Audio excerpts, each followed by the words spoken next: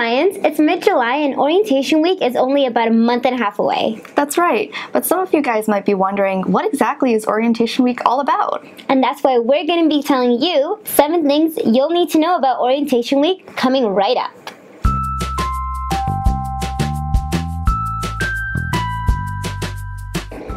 Welcome back to our York 101 video series. I'm Mayu. And filling in for Cappy, who's sick today, I'm Elise. And today's video topic is on orientation week.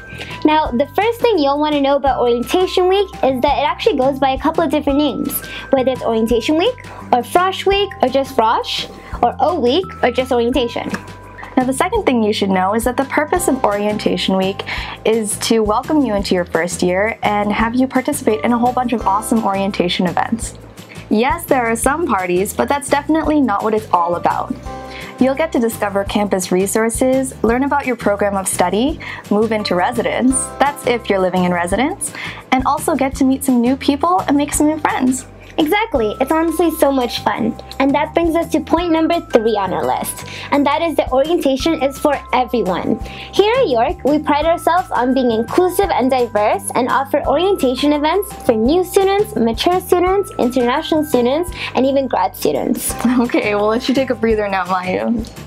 Now, number 4 is that we actually have an orientation website that will be updated all summer long with new information as soon as it becomes available.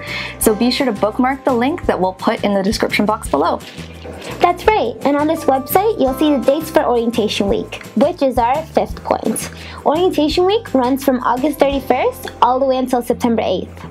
The 6th thing you'll need to know is that York Orientation Day is happening on September 3rd, and this is one of the biggest events of the week, so you definitely don't want to miss it. You'll spend the first part of your day with your college and faculty, and here you'll be able to meet some of your professors and upper year students in your program. You'll also get a little mini tour of where you might be having your classes.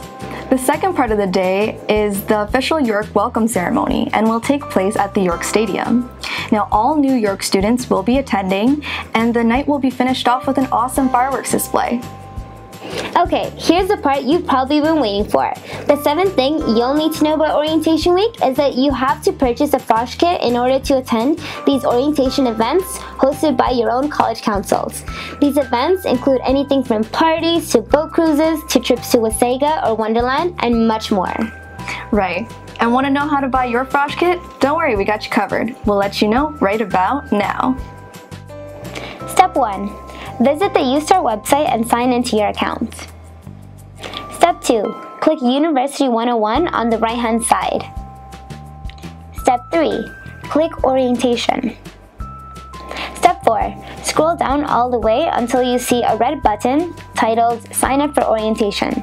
By clicking this, it will lead you to sign up for York Orientation Day and the purchase links for Frosh kits right afterwards.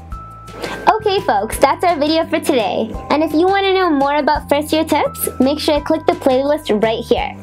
Also, make sure to like this video and subscribe and hit the notification bell for our future York 101 videos. Well, that's all we have for today. We'll catch you in a new video next week. See you guys, and as Cabby does, Bye!